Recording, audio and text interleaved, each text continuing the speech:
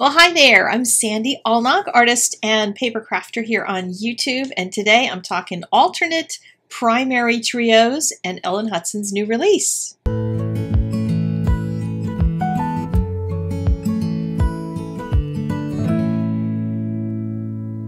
This new release for November of 2019 includes spring images. Those of you who are tired of Christmas cards are going to be excited. Butterflies. And I'm going to show you how I made this card with Be the Change. And I did it with my Copic airbrush. I've stamped it first in Distress Oxides in the picked raspberry color. And then I'm just randomly blowing on 3 different colors. And what I decided to do, you guys have seemed to like my little color theory test things that I've been doing lately, just playing with colors. You can do it with any medium. And here I decided to take an alternate of the standard red, yellow, blue. And I'm doing pink, yellow, and teal. And what I had planned to do with this was to layer the stamps because butterflies have wings and the wings move around and have different parts to them, and I thought it'd be fun to trim them out and cut them into parts and layer them so that they have sort of a fluttery feeling on the surface of the card. So starting off by just doing different colorations on each one, and then when I'm all done I can decide which one is going to work best to be on the top layer, which one do I want to be on the bottom layer. I created a background for this as well and stamped it in Peacock Feathers, Distress Oxide, and I used the Mondo Wildflowers so I'd have a different proportion for the flowers themselves. There is a stamp called In the Weeds. I'm going to show you that in a few minutes, but those seemed too small for what I wanted. I wanted some nice, big, juicy flowers so I could just get a hint that there's a garden underneath of my butterflies. And I just started spraying the colors on, the same as I did on the butterflies themselves. But I wanted to keep more focus on the greens, except for in the shadows, so I started building up some reds in the shadow areas. Now I've cut out each of my butterflies and I'm going to use a tape runner on the bodies. For the wings that lift up, you can either just let them flutter or you can put some dimensional adhesive under them. I'm going to do a combination on my card and just kind of play around with it and see which one ends up looking better. But the colors are much brighter on the butterflies that are on top than on the background, and I did that deliberately. I wanted to keep that background a little more on the mixed color dull side and then a little purer color on the butterflies themselves. You could do this same kind of thing with inking techniques. You don't have to do airbrush, but after I got it all finished, I layered it onto some pink paper and then onto some teal paper so that I'd have all that coordinate. And then since I am me, I got out my white pen. And I know some of you guys don't like my white pen. I get harassed for it all the time, but look at what it does. I can add detail to this by going over what's already there, or I can add extra. Why not? Doodling is fun. So I decided to just have a good time and put in little white highlights on things. I can go back in and reinforce their antenna. I can make them little fuzzy bodies. And yeah, why not add something to the stamp? So this one was really fun to work on and just playing around with the color, seeing which kinds of colors, when I use airbrush, mix better to make what kinds of other colors. And I might have some new color combinations in the back of my mind to use next time I'm doing some coloring that isn't airbrush as well, or things I can use on my watercolors, etc. So I added the sentiment and then added the extra butterfly on the inside. There's this little guy and I layered him as well.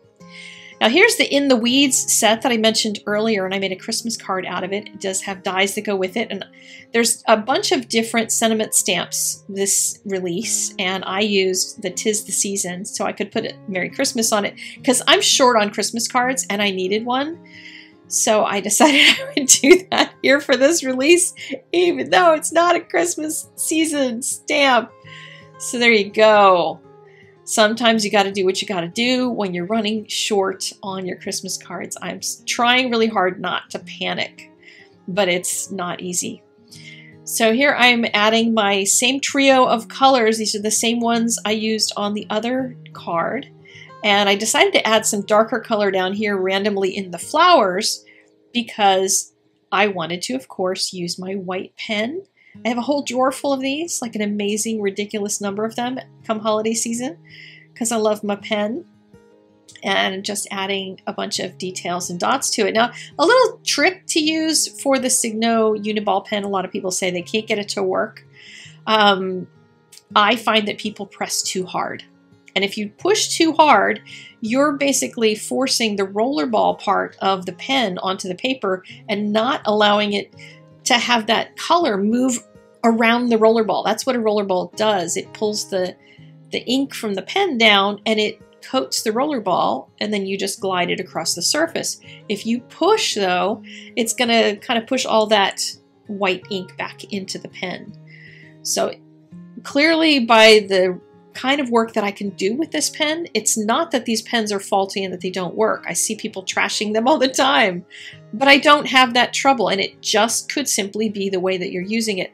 The other thing is, there are times when I have bought a pen and it's pretty much empty. You can see the ink inside the barrel of the pen when you buy it. So look at that. And if you've got one like that, then send it back or take it back to the store or whatever, because sometimes they do arrive without full ink in them, because you can see when it's running out of ink. So that's my little tips for you for today. Just be nice to me and my Signo pen, because I really like it. And clearly, it has plenty of ink in it, and it works just fine. So there's all my snow added onto the weeds, and adding some snow in front of them too, so it's falling all over the place. And I have another Christmas card for my stash.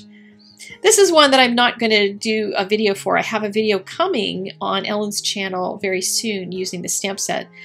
And I blacked out the trees that are in there to make a little neighborhood, and I drew a little house for myself so that I could have that whole scene down below for the Up in the Air stamp set. The last one I want to show you is these little tags and this bonbon box, because I'm into making treats for my Toastmasters Club, so I'm going to make a bunch. This one, if you cut the paper into 4 1/4 by 5 1/2, you won't be able to cut the die piece out of it, so just leave it as a half sheet when you die cut, and then you can get 2 out of it. And I have cut it and then glued them together. You make 2 of them and just glue them in a square. And then I decided to airbrush them because I wanted a little darker color on the bottom, get a little transition of color, but not a whole ton. And I made one in the pink, the yellow, and the blue or the teal, just to keep with my color combination that I'm doing in this video. And there are no snow stamps in, as far as I could find, any of the releases from Ellen Hudson for winter stamps. I looked through my stash and I couldn't find any, so we're going to have to tell her to make some little snowflakes. This is from one of the MFT sets that came out recently, but I'm sure you have snowflakes in your stash. But look how cute. You can customize these for anything. You can put flowers on them for spring. You can do them for any time of year. This bonbon box is going to be one I am going to use a lot, because they're so cute. I put little bows on them, and then you can put initials on them for who you're going to give them to on these teeny tiny tags, because they're so itsy bitsy and very cute. So there is my stuff for this release and my little study on alternate red, yellow, and blue. Just try some pink and teal and yellow sometime, just to change it up from your primaries. Okay, that's it for me. I will see you again very soon. Go to the blog and comment over there, because there's prizes coming. You know there is when there's a blog hop. So I will see you guys again very, very soon. Bye-bye.